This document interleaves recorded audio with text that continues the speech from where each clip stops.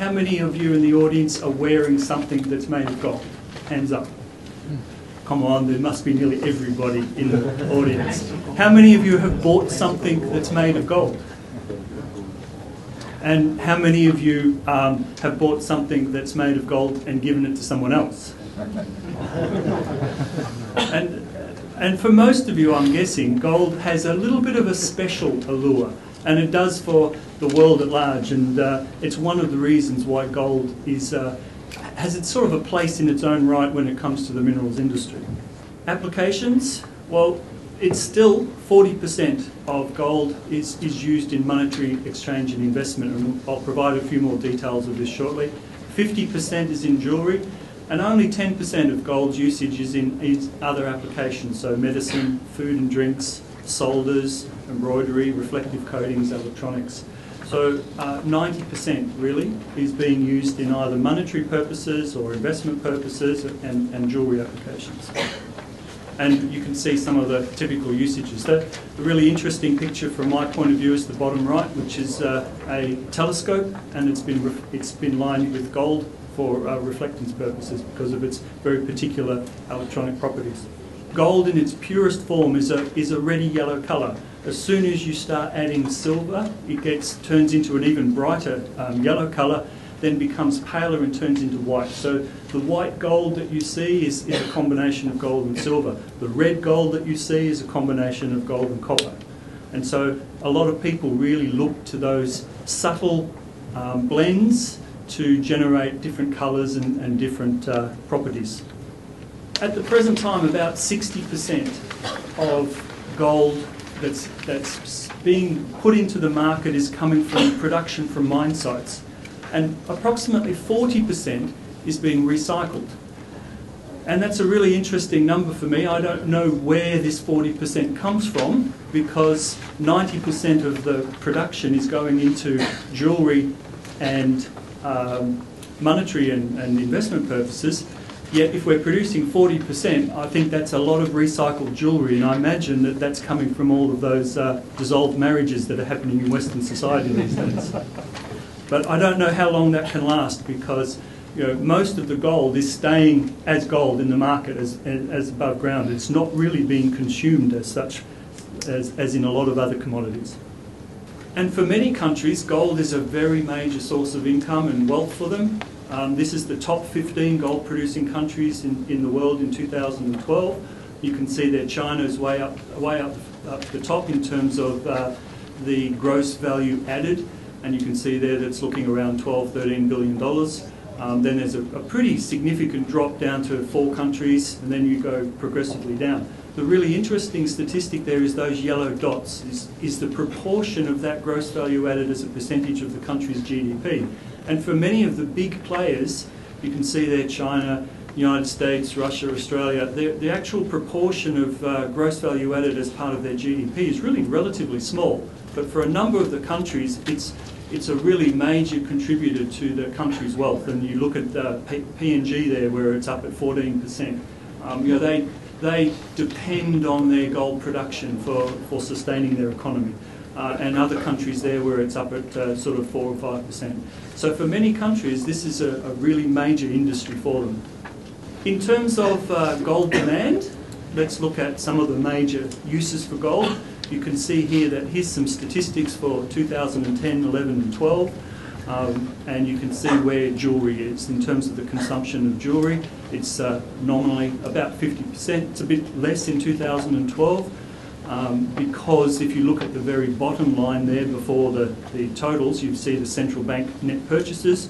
There's a fairly significant increase in the central bank purchases in 2011-2012. So that's sort of reduced the consumption of jewellery, or it's made it less than 50%.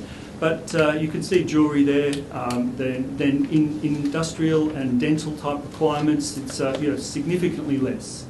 And as I said, those industrial and applications are really only about 10% of the gold production in terms of each year. And another big category there, investment. So total bar and coin demand is 1,200 tonnes or thereabouts every year, made up of physical bars plus official coins and other medallions and imitation coins. So it gives you a bit of an idea of where the gold that's being produced is in use. If you look at where the gold is going, you can see there that China and India just dominate. In terms of the left-hand side of the plot there, you're looking at 800 tonnes per year of gold is going into China and India, and then there's a huge jump. It's almost those two and the rest of the world.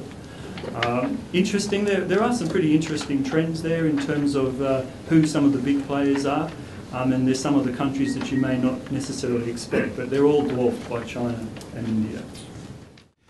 The demand for gold going forward, given that China, India, Southeast Asia, very, very strong, and Europe, of course, has been a traditional gold buyer. And all this is considering that China, for example, some of this data that was just consumers and retailers. We don't even take into effect that the central government of China, when you compare that to other central governments, they're actually way behind in terms of how much gold deposits they have. So if China central government starts to buy up, I think the price will be quite buoyant going forward. When you now look at the jewellery demand by country, it's also China and India, and the two big areas of demand in terms of those areas. But again, there's some pretty significant places there as well. You've got Saudi Arabia, UAE, Turkey, Russia, USA up there with reasonable numbers, but certainly big demand coming out of China and India for jewellery. Touch on one of the special attributes, I suppose, of gold is if you look at the total above ground stocks of gold, you can see that we're dealing with an estimate of about 168,000 tonnes of gold is somewhere on the Earth's surface now. And if you go back a couple of slides, you'll see that annual production is around 2,500 tonnes. And we're now currently sitting at around about 170,000 tonnes. 85,000 tonnes is tied up in jewellery. 31,000 tonnes is tied up with people's private investments under their beds. We've got the central banks who are holding less than what private individuals are holding. Other fabrication is 20,000 tonnes, and in terms of the people that put together this statistic, we've got 3,600 tonnes unaccounted for. I'm guessing some of those are being held by people in the room. I'm sure that there's a little bit of gold in Singapore that's probably unaccounted for. But it shows you that it's one of the other interesting things that we deal with and makes gold a little bit different compared to some of the other commodities. So in terms of the central banks, this is the top 40 countries and their official gold holdings, and you can see there the level of gold that's being held by those top 40 countries, and predictably United States, Germany are at the top, United States clearly out in the front. Singapore is there, and Singapore has a significant stockpile of gold. Even poor countries like Australia have a little bit of gold in their central banks. And I think Singapore, there are 127 tonnes of gold being stored as part of your central bank's holdings. Just to touch on why gold is a little bit different and to re-emphasise gold versus some of the other commodities, this is a plot which shows the demand and supply, and it splits it into the demand for jewellery, the demand for investment, and the demand for industry or technology applications, and where the supply is coming from. And if you look there at the top, you can see jewellery's approximately 50%, investment 40%, and technology is 10%. And the production is split between 60% mine production and 40% recycling. And that's really quite different to things like silver, copper, and platinum. And you can see there that the statistics for copper are very, very different. So we've really got different drivers for gold, for the gold market, and just that slide just helps to reinforce that. This is the monthly spot price for the last 30 years, and I've been in the industry for over 30 years, so I've seen the gold prices down at $250. So there's times when we're sitting at $1,300 and everyone's whinging about the gold price, and I'm sort of not that sympathetic sometimes, because less than 10 years ago we were sitting at $300 an ounce. But you can see the major growth in that last 10-year period, and for the previous 20 years, basically the gold price was generally under $500 an ounce.